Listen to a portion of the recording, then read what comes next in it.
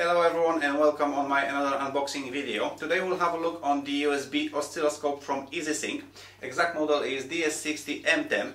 But before we'll open this box, I will tell you what kind of measurements you can do using this device. So for example, you can measure audio signals, you can measure voltages, even voltage ripples on the computer power supply or even audio power supply.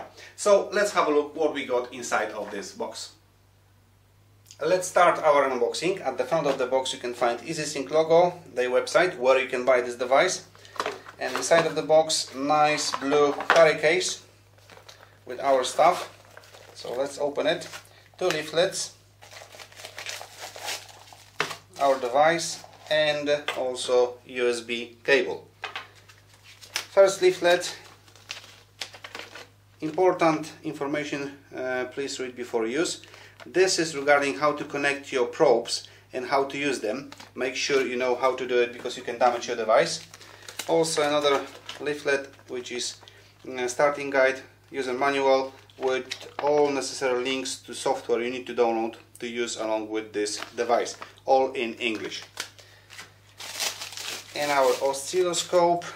This is the dual channel oscilloscope, first channel, second channel to connecting your probes, and this is external trigger.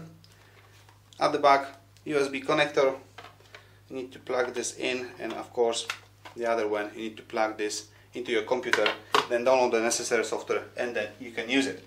So my next video will be how to measure voltages on the power supply, computer power supply, and I will show you how to use the software, how to use this device, so stay tuned. For today, this is everything. Thank you for watching and see you next time.